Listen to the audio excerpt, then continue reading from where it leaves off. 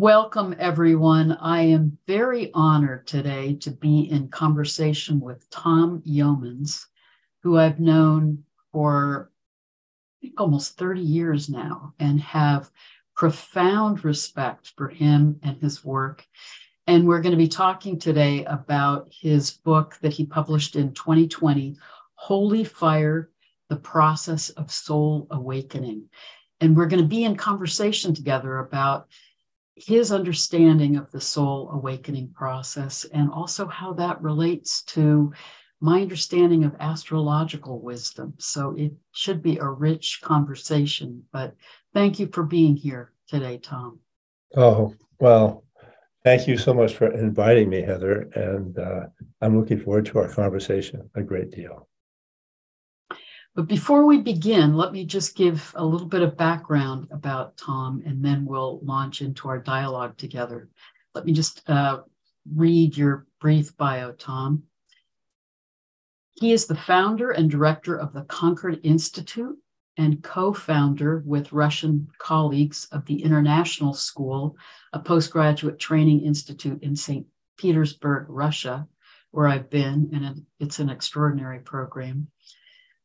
He completed training in psychosynthesis in 1974 and studied and trained with Roberto Assagioli in Italy and has worked as a therapist, teacher, trainer of professionals in psychosynthesis and spiritual psychology throughout North America and Europe and Russia. He's a published author, poet, painter, musician, and author of this amazing book, Holy Fire. So wonderful to be in this conversation with you today, Tom. And maybe you could start by talking a little bit about your journey and how you came to write this book, which is the culmination of your extensive inner and outer journey in your own soul awakening. I will. I was thinking about that this morning. I think that I was thinking about my life cycle, I suppose, since I'm now almost 83. I've lived a long time. And I think that I had an innate spiritual sensitivity as a little boy. And there was something that was already there, let's put it that way. And yet, as I grew, as I was in a particular family, as I was in a particular culture, particularly a rather intellectual, academic culture of Cambridge and Boston, I fell away from that innate knowing.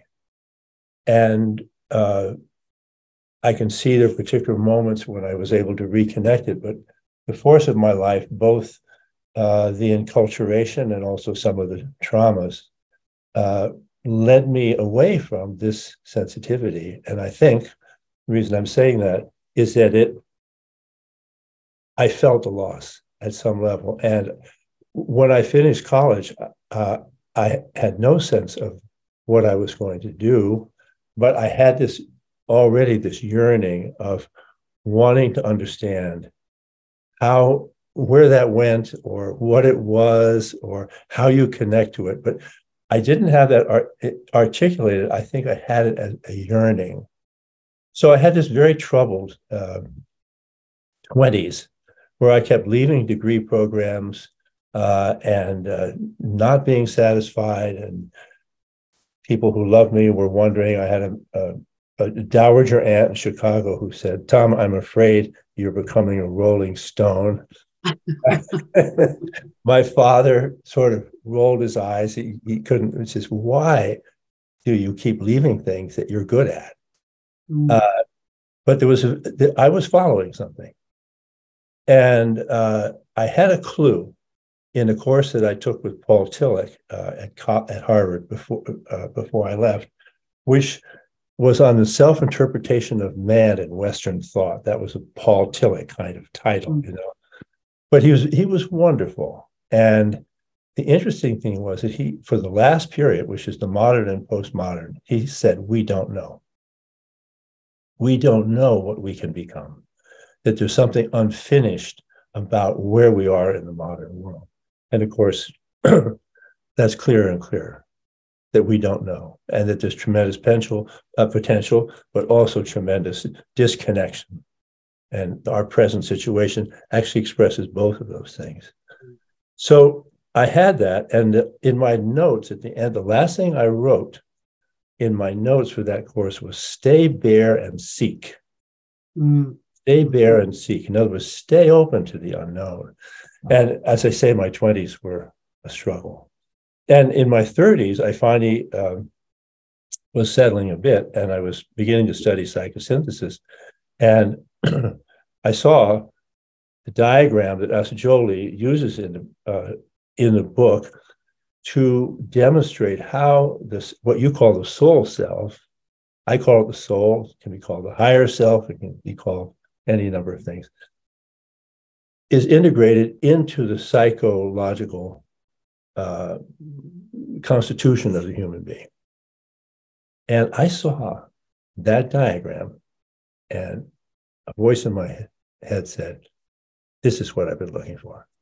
It's an immediate aha that here was a way of thinking that included the soul within, not in a religious context, but in a psychological context. And that is a very important distinction.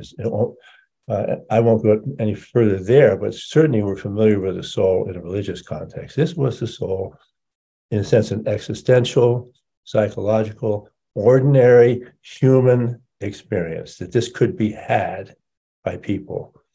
And I, with Anne's encouragement, she's always one step ahead of me, said, let's get more training in this. And so that led to 50 years of working in psychosynthesis, which is kindred to Jung's thinking, but more practical. And Roberto Assagioli was an Italian psychiatrist who was quite a remarkable man who we actually got to go study with in the early 70s. And so then I would say the rest of it has been, there have been many ups and downs and different forms through which I have explored this question, but basically what I've been trying to figure out through teaching, through therapy, through reading, through my own experience, is what is it to know the soul within a psychological context? What are the experiences of that? And how is that experience of one's own vitality, divinity, again, whatever you call it, how is that integrated into our daily life, into our psychological structures of our personality, of our relationships, our vocations? How do we actually bring this energy of what we might become, our greatest potential, our most mature self, however, again, you would say it, into the context of daily life? And psychosynthesis is very wonderful in terms of both affirming the presence of the soul within us and at the same time giving people many, many tools to work out the many, many difficulties of that actual expression. So that's a long introduction to the book. I think the book, I could not have written the book earlier. I needed decades of experience, and I needed also to go to some very dark places. There were certainly things that we encountered along the way that were very not spiritual. They were very difficult, and that's always the case. So I had to gain experience. And then the other thing I had to do, Heather, was in terms of my enculturation, what I was talking about before, my expectation for myself was that I would write an academic book with footnotes, you know, bibliography, and it would hopefully be the final statement on the soul and, you know, all that. And a friend of mine, I was trying to write a book and do it that way, and I was getting nowhere. It just wouldn't work. And a friend of ours read the manuscript and said, Tom, you know what, you're not in this book. And I recognized what she was saying, that my own soul, my own being. I was doing the book with some parts of my personality, but not with who I was. She said, take the summer off and then write a book as if you were leaving the city. Like she mentioned Lipo, leaving the city, and you wanted to share with your colleagues what you learned. And thank God she said that. And I started a completely different book using the material, but in a completely different tone, which was experiential and personal. It was my teaching voice. And I then worked for 3 years on it, very intensely, writing several hours a day to really get what I wanted. And it's an interesting book because it's has a tremendous amount of information in it, but it's a companion book. Mm. And what's happened now is I've been out 3 years. People have written me letters from all over, Europe and the United States, and people from different vocations and walks of life that somehow the book has come into their hands. And they say, I keep this book by my bedside table at night. I carry this book when whatever. I open this book and it just seems to be saying the right thing to me. So I have 60 pages of letters from people saying, I keep this book close by. And I think that that's what I wanted to write, was something that would companion people in their actual spiritual journey, their struggles, their sensitivity to their own soul, their sense of what got in the way, the work they have to do, so forth and so on. So that's the book took a long time coming, and but I think it's I'm in it. I guess that's well, you're very in it, and it is very experiential and very accessible, and yet very profound and beautifully written. You include some of your poetry in the book. Yeah. You include a lot of exercises to support people in their healing and soul awakening process. Yeah. And talk some about some of those phases of the soul awakening that you describe in the book, because I think that's very profound. Yeah. Well, first I would say is that given my experience of what I said, I knew from the beginning. The first thing is to shift the proposition from that, and Jung was the first person to say this, but to somehow you live your life and then you go to church, or then you get the soul self in the second half of life after you've integrated your personality, after you've achieved in the culture, so forth. Then you have an awakening. That was an older model, and the first thing was to say it's there from the beginning. Mm-hmm. And we fall away from it.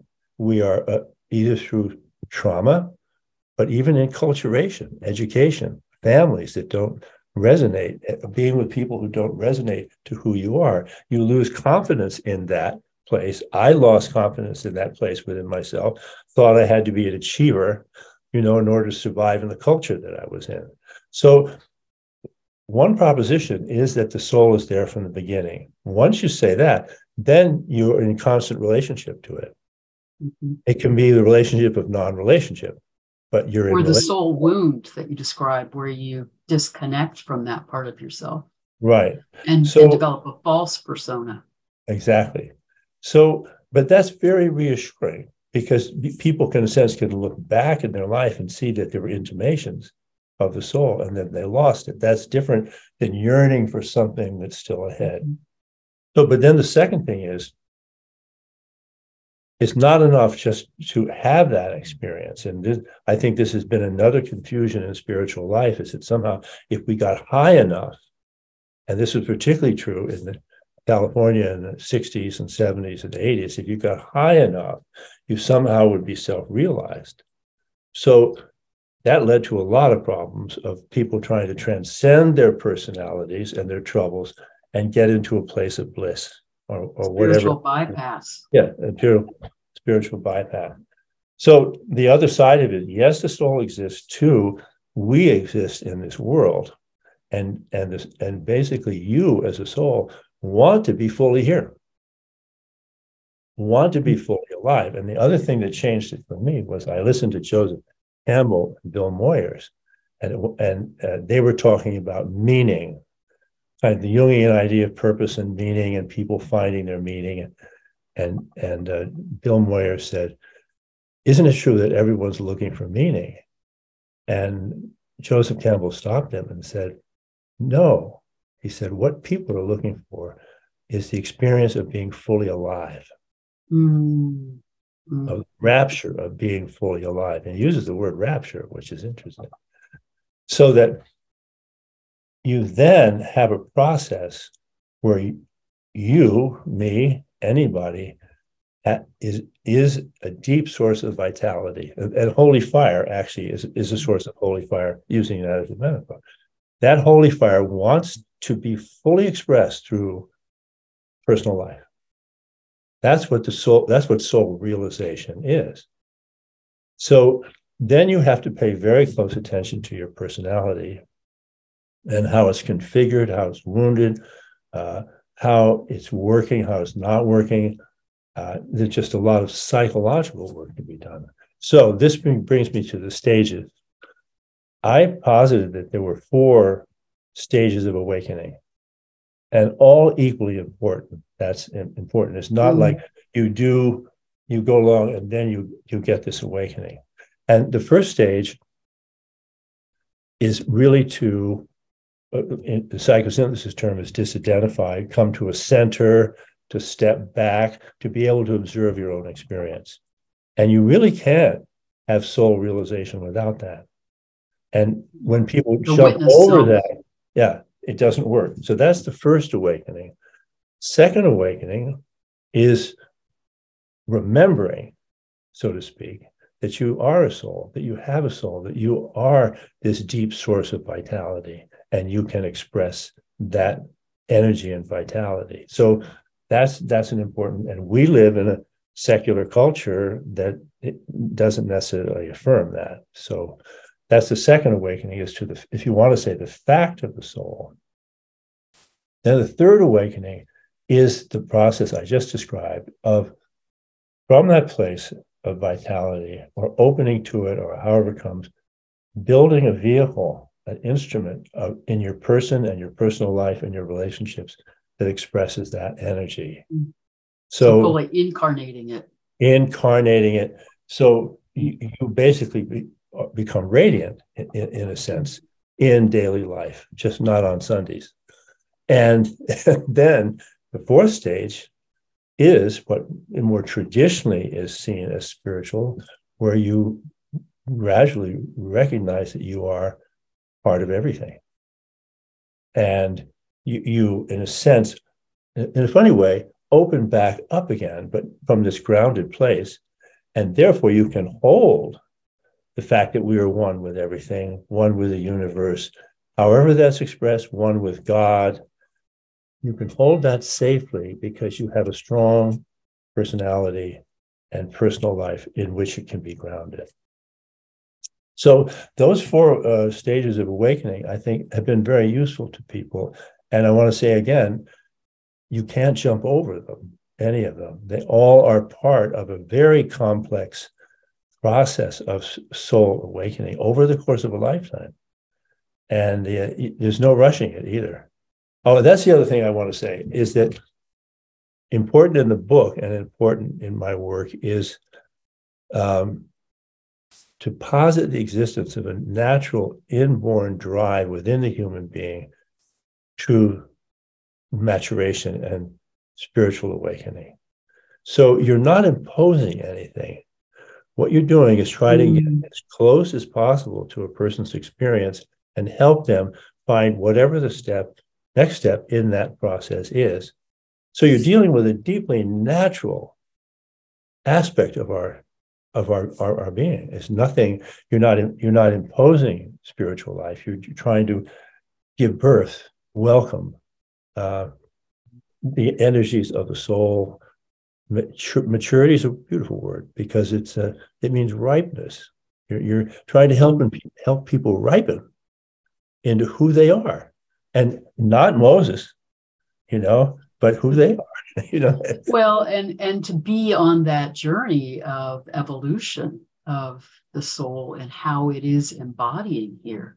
It's extraordinary listening to you, Tom, because one way in which I work with astrology is called evolutionary astrology, which really holds not only that awareness that in this incarnation, in this embodiment, we're working out this next phase of our soul's journey and our soul's evolution, but that we carry that journey through many lifetimes, many incarnations, and that the chart, the birth chart, is really a guide to the soul's intentions in this lifetime, right, in terms of that growth and development, and that we can, the chart can help guide us in what was some of that deeper soul's intention in terms of these next phases of growth and movement towards wholeness in this lifetime. But you're weaving in that understanding that is our essence.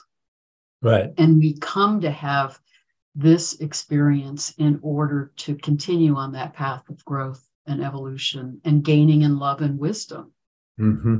Does the chart reveal also anything of the previous struggles or is it just within the lifetime?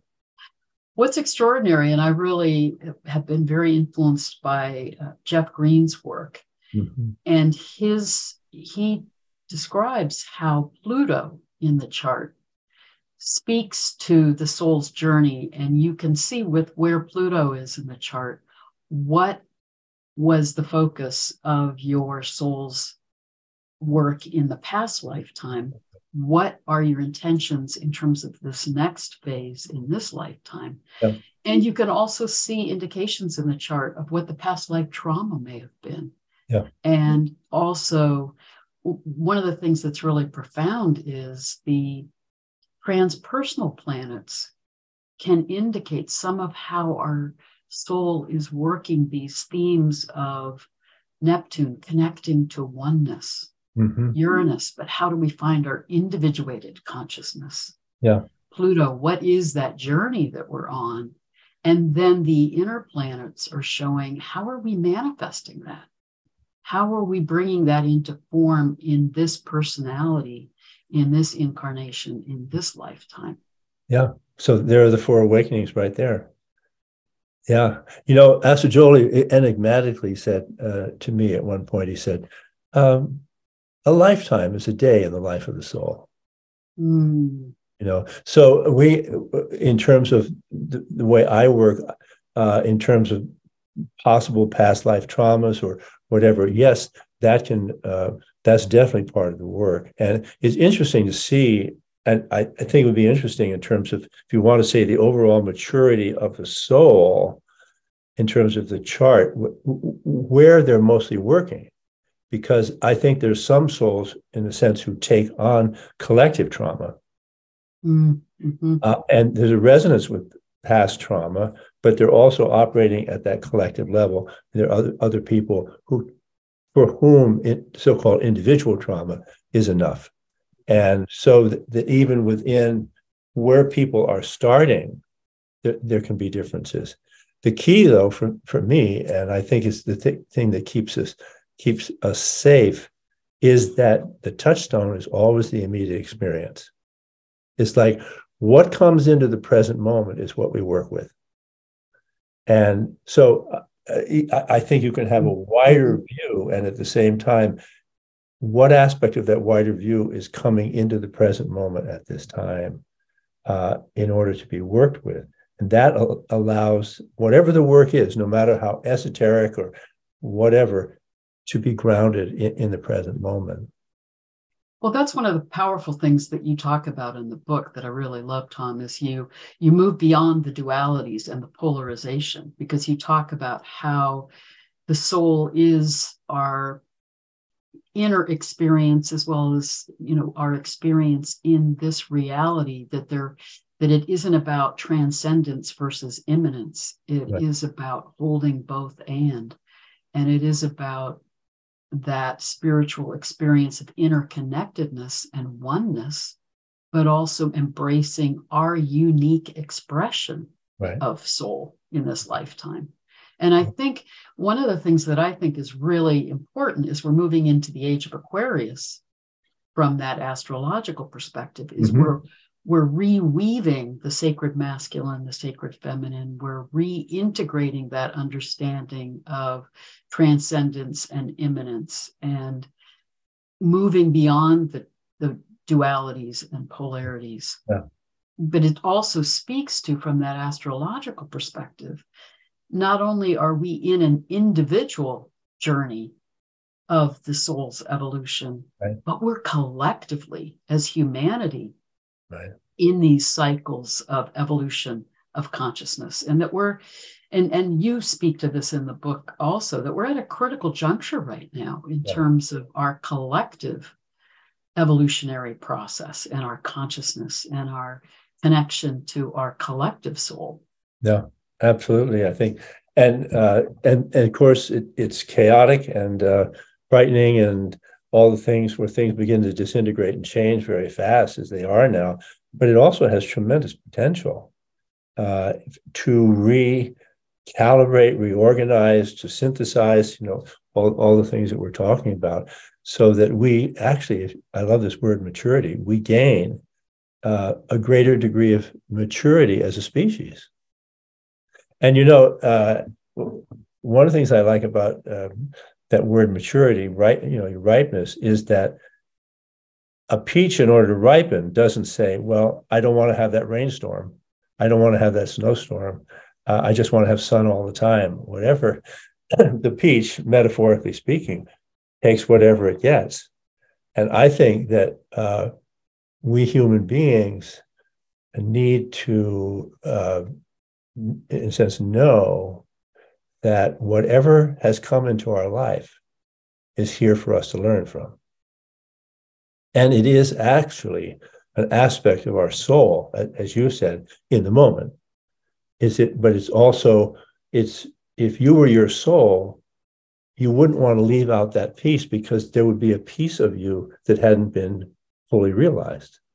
So it's a way of looking at suffering and difficulty and challenges and struggles and all the things that we're facing, is that these are aspects of our soul that we need to learn from in order to ripen. And it keeps the balance between light and dark. It keeps the polarities moving, but also being held in some larger context. Yeah. Well, you used the phrase at one point, and I'd love to circle back to this at some point, Tom, but you talked about holy darkness and the dark night of the soul. And it's interesting that from an astrological perspective, Pluto represents the soul's journey, the evolution of our spiritual process. But where Pluto is also often where we experience trauma. Right. And one of the things that I think is really critical, that in modern culture, we try to override those experiences or bypass or medicate or numb those experiences of being in the darkness. Right.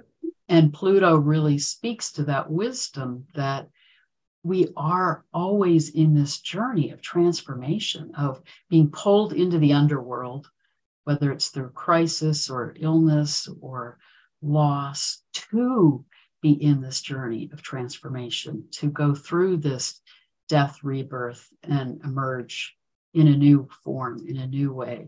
Absolutely. It's like Rumi's phrase, the wound is where the light comes in. That's right. We're here in this experience to be in this process of living on this earth plane and having these experiences, but in everything we can be in that process of growth and evolution. Right. And if you think about it, if you think about the mature older people that like there's some people around here, some farmers that I know, old farmers, they have been through everything. And they've been able to do just what you're saying, assimilating, dealing with whatever the challenges have been, and this would be true, and I'm just choosing the farmers because they're around here, and they have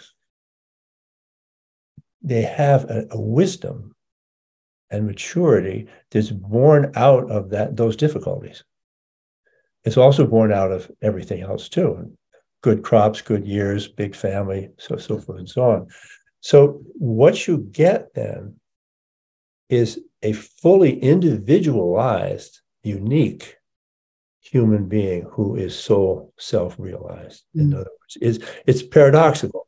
And again, there was confusion earlier around the soul that somehow you left all those boundaries and became one. And the cults were based on that, basically. They were, everyone wears white. You surrender to the guru. You let go of your personality, your judgment, and so forth, in order to be in union with something larger. Well, it got into all sorts of trouble with that. So this is a way of looking at, you don't give up your particularity. In fact, it is enhanced, but it's serving this deep vitality, what we're calling the soul self.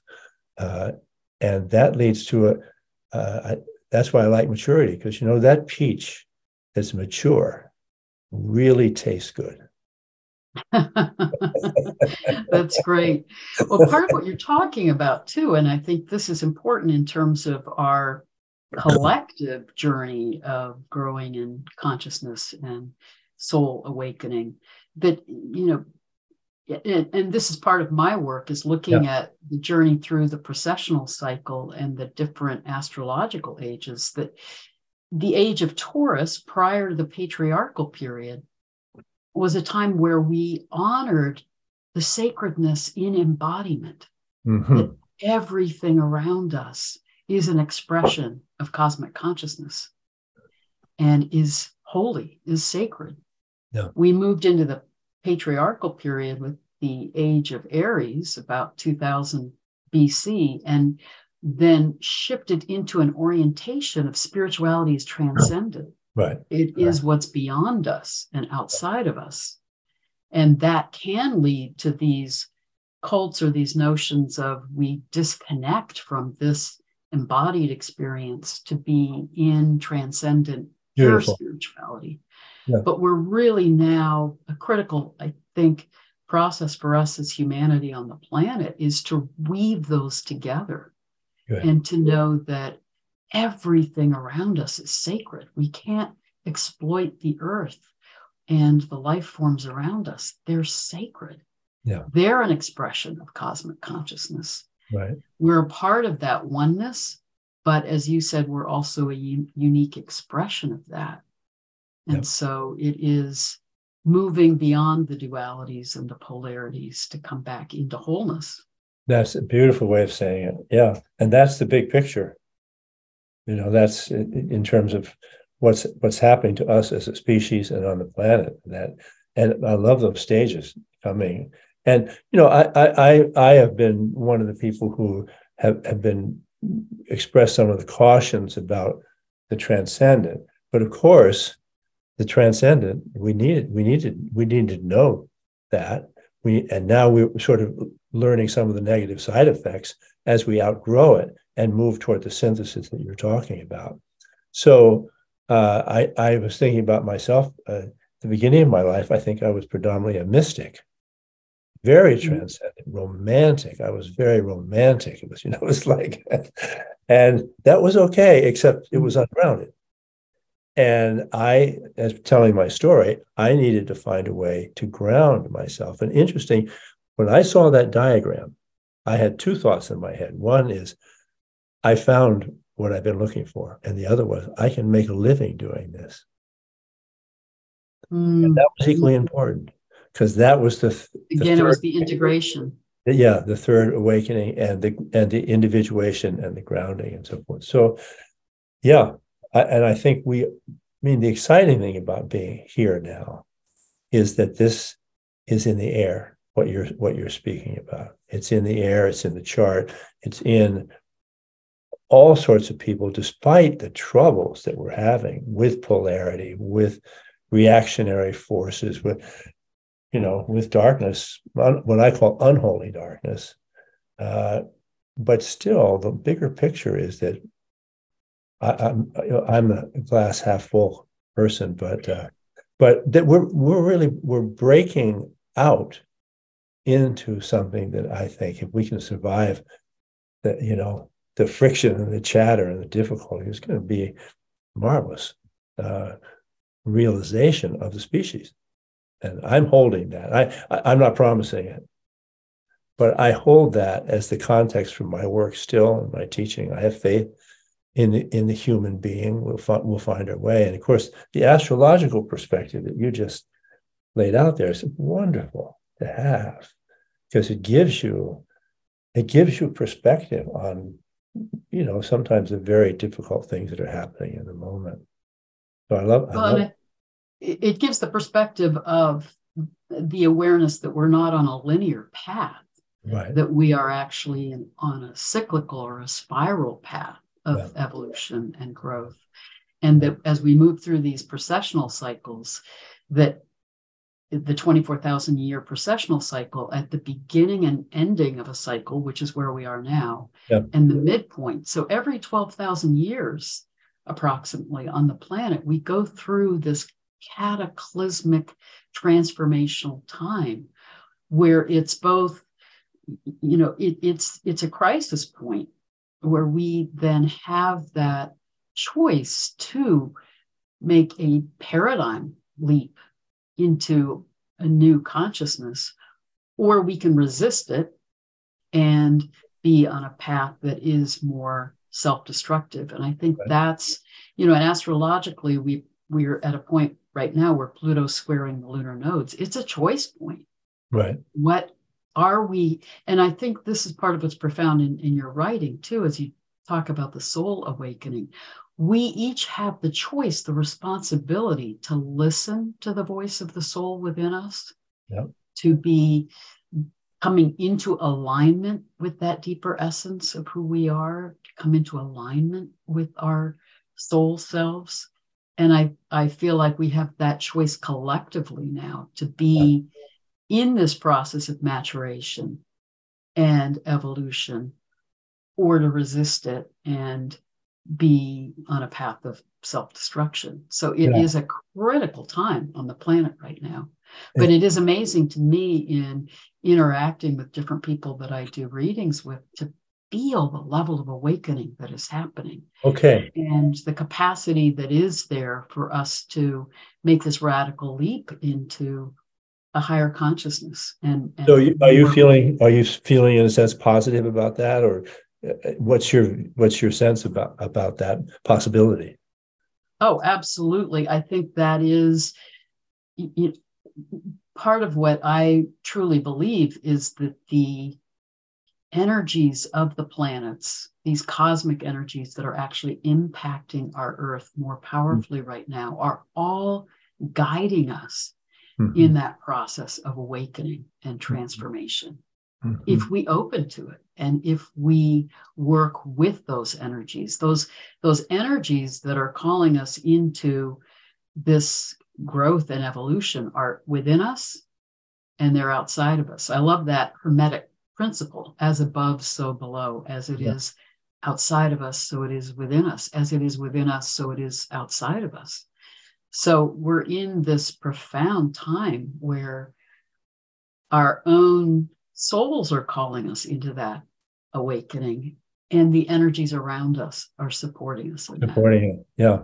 And another thought I have is that no one will save us but ourselves, so to speak. In other words, part of the older model, the transcendent model, is that there would be a powerful leader, even a powerful teacher, who would somehow lead us, illumine us, and so forth. And if we gave our lives to Jesus or to Buddha or to whomever, and I think it's so much just what you're saying, is that there's nobody who can help us except ourselves. In other words, we are the species, the human beings, however you put it, we are the ones we've been waiting for. As the Hopis would say, yes. Yeah, we're the world we've been waiting for. And that comes to this responsibility of what you're saying is that, yes, we're responsible. If we can see, if we can understand, then we can see what we're choosing, and we can choose to be who we are, or we can choose to be in a more reactive, destructive place. And this is really up to us. So I think this process, and it sounds like in the astrological perspective too, it really accords responsibility to the person. Mm-hmm. Mm-hmm. And once they're aware, the whole thing is awareness. I think this is where my faith lies, is I believe that a human being, once they're aware, will choose, for the most part, to do the right thing. Mm. And that's therefore consciousness and awareness and self-knowledge. And all of this is so important so that people have the choice and aren't swept away by unconscious forces of different sorts. So there's personal responsibility is right at the center of this, what we're talking about, this transition, definitely. And that means that the most powerful entity is the species as a whole, not any particular person or any particular nation. It's the collective consciousness of the species, which at its root is having the experience. We're not in touch with it yet, but having the experience that we are one with everything, with the plants, with the animals, with the planet as a whole. In other words, that sustainable culture is embedded in us that we've been disconnected from. Well, you were talking about the wisdom of the farmers, and I was thinking as you were talking about that, about Elizabeth Sahtouris's work, the evolution biologist, and she talks about how as species mature, they go through the phase of survival of the fittest, but they come to realize that to really survive and thrive, we have to honor our interdependence with all that is, and our interconnectedness with the life around us. And then we move into maturity. And she talks about how so many species are trying to support us humans in that movement into maturity, because we seem to be caught in this illusion of survival of the fittest, when it's actually, we thrive when we remember that we are a part of the oneness of all of the life around us and of the galaxy. Beautiful. Yeah. And that knowing or that experience is stored in us. It's there. Yeah. If I talk about, I knew that as a boy in the woods or sailing a boat, or in the water. When I knew that, I had that experience, and then I had to leave it, but I didn't leave it. I couldn't leave it. And I feel at the end of my life here that I regained it. I know. Full circle. I know it, and I regained it or reclaimed it, or however you would say it. But I've also fully differentiated, and I made a living. I've sent my kids to college. I've had a career. I'm a very particular person. So, but it's so I find it so reassuring to hold that the species knows at some level that interconnectedness, even if we can't manifest it. And we can't, clearly, right now. There's all sorts of ways in which we're doing quite the opposite. Yeah. And I think that's where it is, what we're needing is this radical evolutionary leap into another consciousness. And it is that journey that we can each take personal responsibility, but I also think as we are awakening, and it impacts the collective consciousness. I really love Rupert Sheldrake's understanding of morphogenic fields, that the more of us that awaken, the more it will shift the consciousness of the whole. And that is what is potential now. And that's what's profound about this time that we're in. But also, Tom, one of the things that's beautiful in the book is you talk about the expression of the soul as beauty also. And I know you're a painter and a musician and a poet, but you talk about, you talk about cosmos and Yeah. the soul of the cosmos that is that expression of beauty, of order, of harmony, which I think is also part of what we can tap into within us, that cosmic consciousness that surrounds us and is within us. But talk a little bit about that. Well, it's certainly true that I love beauty, and so the artwork that I do has certainly been focused on that. But the word that is this Greek word, this ancient Greek word that Pythagoras uses, which is cosmos with a K, and he used that word to describe this experience we were just talking about, is that the total interconnection of all things in coherence and harmony. So for him, it was a musical and a mathematical term. Mm-hmm. And it comes at beauty not from the cosmetic side of things, but from the spiritual side of things. Cosmetic, in a sense, is a reduction of the word cosmos. And the beauty of the Greek word is that it means both beauty and deep order at the same time. And it means both beauty and deep order at the macro level, the universal level, but also on the individual level. Mm-hmm. And his metaphor for that was that the strings of the lyre could be tuned to be in harmony with universal harmony. Resonance. And there was resonance, and there was no split, whereas Aristotle and Plato in different ways split, objectified or deified. Pythagoras never did. He said the lyre is expressing the universal when its strings are in tune. So if you think about us, if we tune our lyre to cosmos, not only do we realize our full maturity or beauty, and it's simple. When a person is connected with who they are beautiful. And you can see that. You can see the radiance. You see radiance. You can see the original face comes forward. You see that it's a beautiful person. And when we're disconnected, we're less so. So it's nothing, esoteric. It's right here.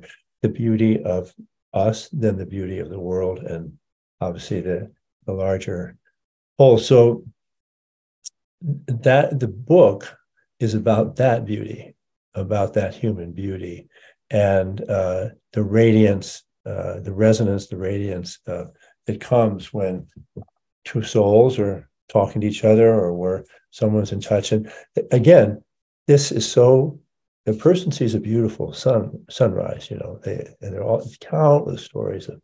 I was driving down 95, and I suddenly looked out west, and I couldn't believe how beautiful the sunrise, and I felt all this warmth. I just pulled the car over, and I sat and watched the sunset, and I just felt like everything's going to be okay, and I don't have to rush. And the people I'm going to see, I'll just call them, and whatever it is. So people, I think, are always looking to get that resonance from the natural world, and of course, and from each other.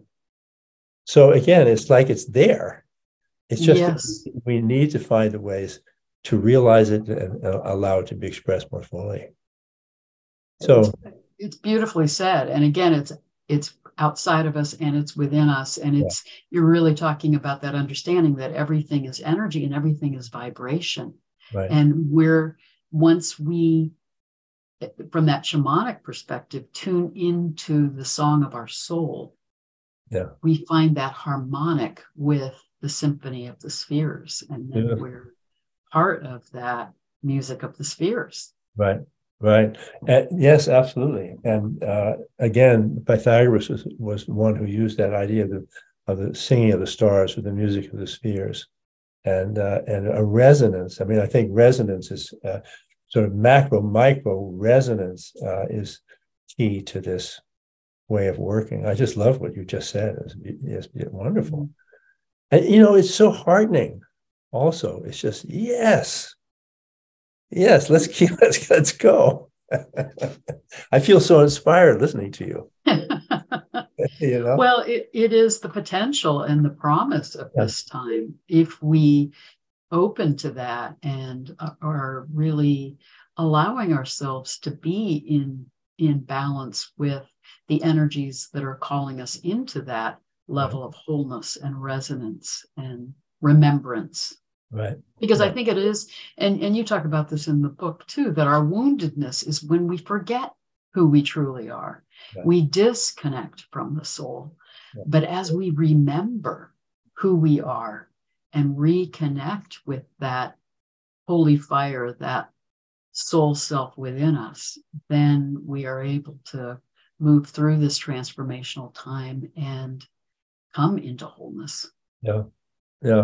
I think remembrance is a very good way of putting it, because nothing is ever lost, but we get lost. Yeah, we disconnect. Yeah, we disconnect, or we disconnect, or we are traumatized in a way that the connection of the soul is attenuated, but it's never broken. And actually, going back to Joseph Campbell or Bill Moyers, he was right that people were yearning, because as soon as there's a disconnection from the soul, yearning sets in. Mm-hmm. And yearning actually is the force for reconnection. Okay. So everyone, when Bill Moyers said, aren't people looking for meaning? It was like, aren't people yearning? Yes, they're yearning.